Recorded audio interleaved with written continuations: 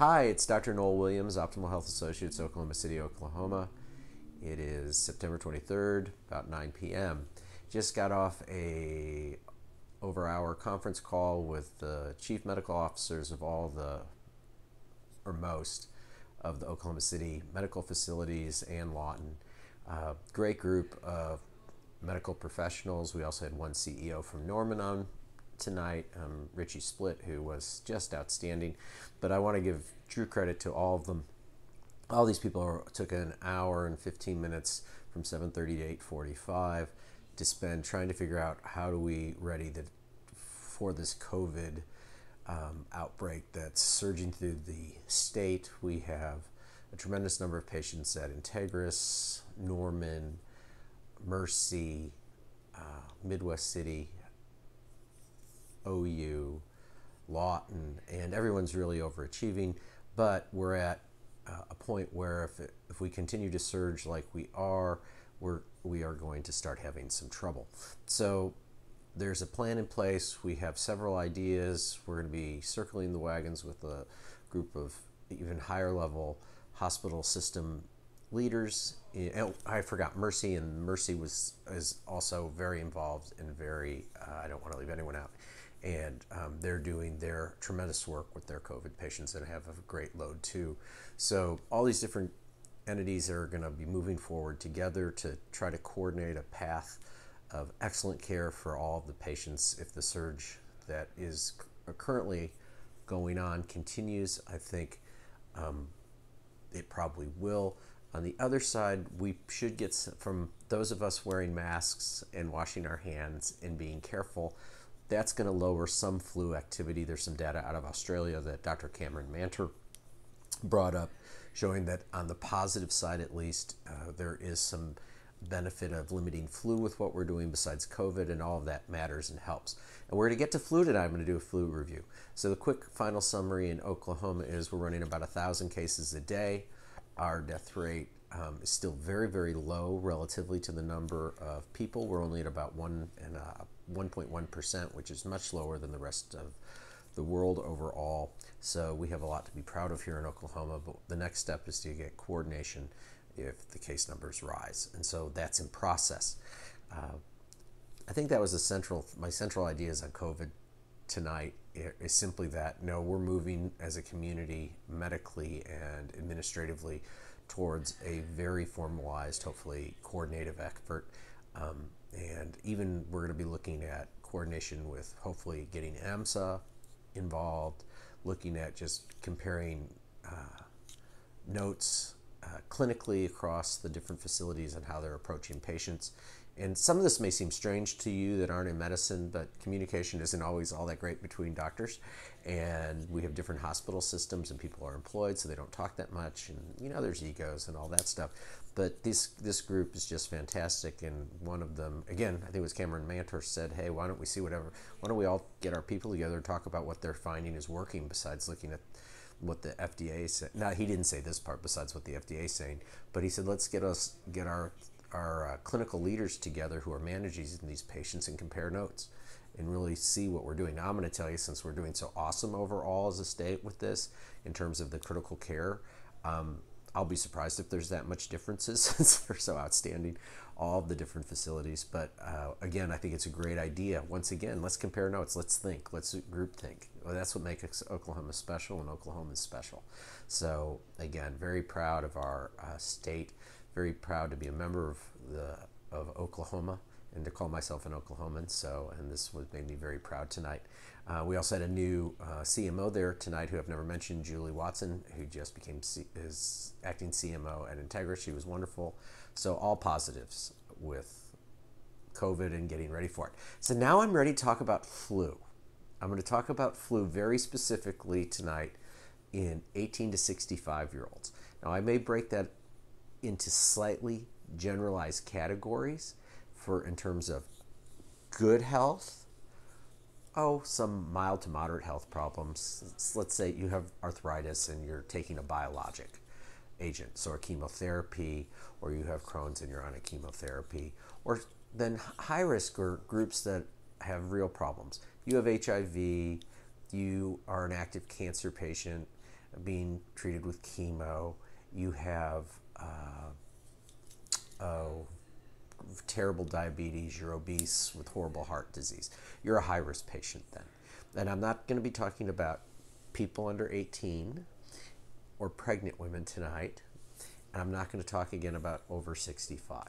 So what does the Cochrane review from 2018 say, which is a systemic review on all flu? And it's really an ongoing 15 to 20 year summary, which they update periodically.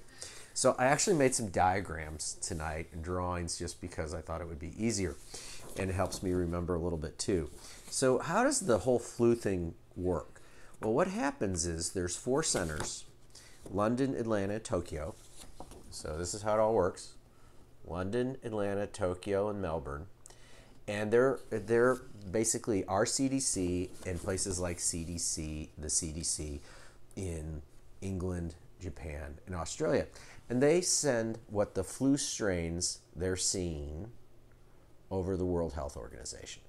The World Health Organization then looks at the antigens or the proteins on the viral particles, and then thinks, well, what antigens are going to be important for next year?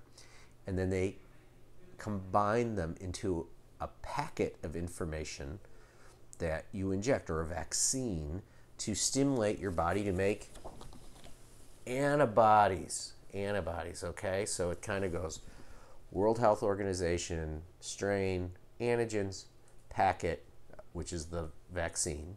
It'll be the same for COVID in some respects. And then we see what the antibody response is. And so this is what's really interesting about this. This is one of the first points in the study. The World Health Organization for years said, well, if you have a great antibody response, you're going to have great results. Well, it turns out that's not true with flu at all. You can have a really great antibody response and then you have no immunity. So it's pretty crazy.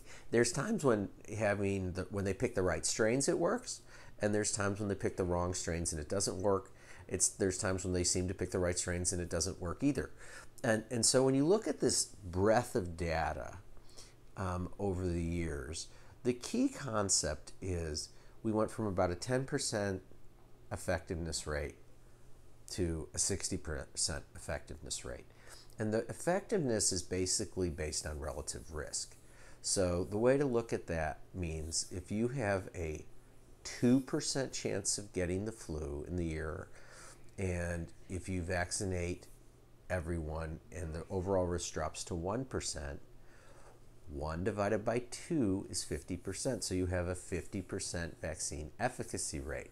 So it's a relative risk. And relative risk is always a tricky subject because relative risk is somewhat silly because it's really a more, a big pharma concept to sell stuff in my mind. But so you get relative risks increase, but you also get absolute risks increase. So this is the data for the influenza vaccine. And so we break influenza data sets into 2 groups. We break it into influenza officially, so like where you have a full flu infection, and you also break it into influenza-like illness, where you get sick, you get a bad cold, but it's not the end of the world. And there's tons and tons of things that cause that aren't influenza. So if you look, what's the efficacy for the flu vaccine? Any guesses? Look at each other. What's the overall efficacy in terms of what's your change? What's your absolute risk change? And how often do you get the flu? So you actually get the flu 2.4% of the time a year. So it takes 2.4 people out of 100 will get influenza. How many less get it if you vaccinate? Well, in the best data, it's 0.9%. So you get about a 1.4 or 1.3 decrease. But influenza-like illness, so some of us get cold or flu symptoms that aren't so severe, it's 21.5%. It drops to 18. So this is the first stuff to think about. So we go from, this is the best data, not all the data, this is the best data. So about a little over 2% risk to about 1%, and you go from about 21% to about 18%. So not huge changes, really, when you think about it. And so, what does that mean for how many people do you have to treat with a vaccine to prevent the infection? So, with influenza, when you look at that, it's 71, you have to treat 71 patients to prevent one illness. Now, the influenza-like stuff is really interesting. If you're healthy, I mean, and I'd be considered healthy as a 56-year-old with no major medical problems, and that's not including taking vitamins. If I do the flu vaccine, how many people have to get it to prevent one influenza-like illness? It's 167, which seems perhaps like a lot. If you have moderate illness, you're the person who has rheumatoid arthritis or ulcerative colitis and are on a biologic chemotherapeutic agent, your rate is you need to inject 29 people to prevent one. And if you're a high risk person, you're actively with cancer, you're getting chemo, 7 people need to be infected or injected with a vaccine to prevent one. So what that shows you is it's really some odd numbers. And remember, influenza-like illnesses are not the same intensity of influenza official illnesses. And that there's a little subtle difference there in terms of intensity of how sick you get. But it's important to realize. So basically, you get about a 50% to 60% reduction in your risk, but you're going from about 2% to 1% for influenza. And if you're reasonably healthy, you're going from 21 to 18 or 19. So not huge numbers. And so that's what we have to remember about these vaccines is the numbers for normal risk people are very marginal. And again, I'm not saying don't get the vaccine. I'm not saying get the vaccine. I'm just giving you the data on the vaccines. So if you start thinking, well, what are the negatives to the vaccine? I can tell you from reading this very long paper, which I will post, that and this one was like 200 pages long versus the one on 65-year-olds was 95 pages long. This is why it's taken a while to reread it again to make sure I understood it pretty fully. But I wouldn't say I understand every single statistical model on it because there's so many. But the bottom line is this, that influenza vaccines do backfire, and you can get original antigenic sin, or it can have a blocking effect on your immunity, and that's shown multiple times in the paper. But in some subgroups, it can be helpful. So I think the clearest benefit would be for people who are really, really ill with lots of medical problems, that the influenza vaccine may prevent an influenza-like illness. But the overall benefit for influenza, even in that group, is only about a 50% reduction, or going from 2% to 1%. So you just have to remember that the flu vaccine stuff is not a panacea. It's not anything I think that's really that impressive for a normal, healthy 18 to 65-year-old. The data isn't there to say, oh, this is a great idea for you. Likewise, there's no data showing really neurologic injury or paralysis or any of that stuff either. So not the most exciting rendition I think I could have given on this subject, but again, I kind of get befuddled by reading through all of it and thinking, God, this is reasonably boring stuff. And these poor guys and gals who read all this and have put together these summaries saying that, it's after looking at, 80,000 patients across 25 different trials, one set and another set, and they basically say, it may be helpful, depending on your perspective. But it is absolutely not something that has this huge, massive benefit in a healthy 18 to 65-year-old. If you're a pretty sickly person in that group, you may want to think about it. Your doctor is obviously going to ask you to do it, I hope, or their provider. But again, it's always about judgment of what you think. And then if you have mild risk or mild to moderate risk, again, there's some benefit, but it's not huge. So anyway, that's kind of the thought. on it, and I would always close with the idea with immunology is our immune systems are finite, and if we're always revving them up against vaccines, are they going to rev up when we need them to against other stuff? Especially since we know from the data that having large amounts of an appropriate antibody to the right virus from a vaccine sometimes doesn't even help you. So I just think it's an interesting subject, and talk about it with your doctors. I will post the paper, and good night.